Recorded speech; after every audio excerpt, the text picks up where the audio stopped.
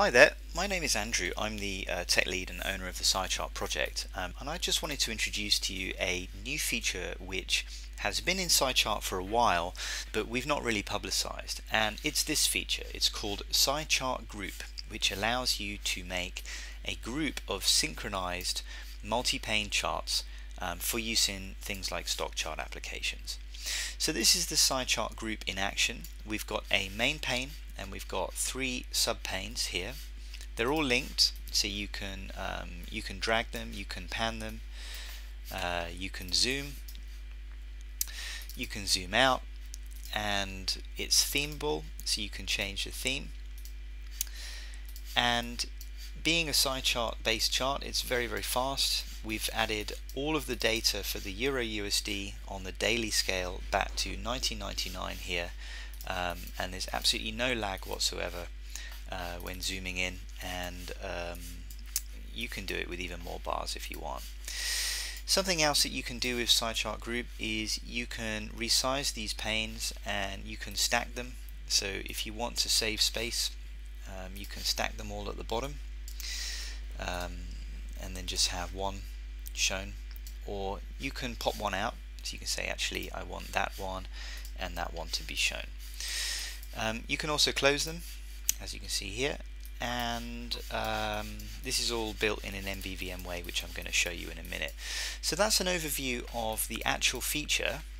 Now for how it's done in code. So if you're not interested in that part, please look away now. So in the code we've got this new example which is going to be included with SciChart 3 called Create Multi Pane Stock Chart, and this example has got a top level window and a number of view models. So it's an MVVM application. So the Create Multi Pane Stock Charts view, it contains a SciChart group with a data template and a SciStock chart control. So this is a derived control of SciChart Surface. You can use SciChart Surface instead, but we've used this because it has a lot more functionality built in. Like it's got a category date time axis for the x-axis, it's got a numeric y-axis, it's got the modifiers built in. It's really pre-configured for this case.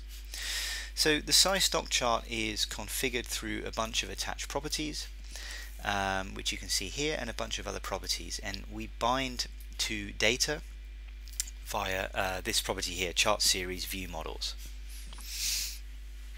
So in the main view model we have got a collection of